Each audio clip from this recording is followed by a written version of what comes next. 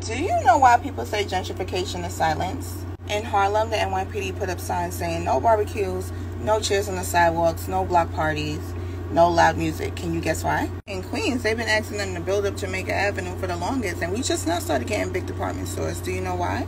Claim they were building affordable housing for us. Not only do we not get picked, when we do get picked, we can't afford to live there. Do you know who's moving in? September, they're moving the bus terminal from the 165 Street that's been there since the 30s, which is going to make it so much harder for the people to commute. And what's going to happen to the Collie Block? So fucked up to think that while you're slaving away at your 9 to 5, that there are forces at work in a boardroom that's pushing black and brown people out of their communities. Fort Greene, Clinton Hill, Best Side, Prospect Heights are all experiencing extreme gentrification. They're all majority white now.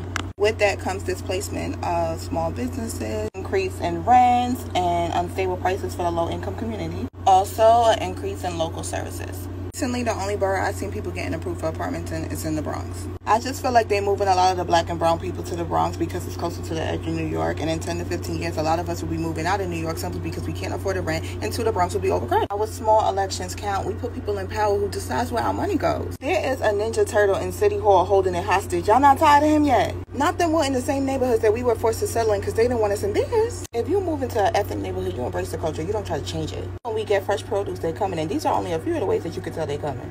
Anyways, I'm cute. Bye.